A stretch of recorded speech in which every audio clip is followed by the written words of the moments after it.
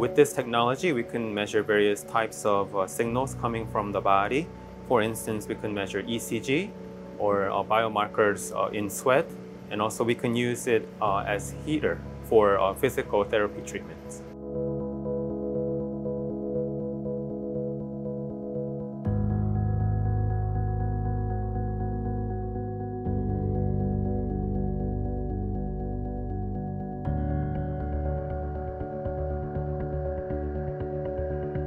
It's much more comfortable to the user. Also, when you're eliminating it from your skin, you just have to use soap to wash it off. Whereas in the other case, the removal is a little bit uncomfortable to the user.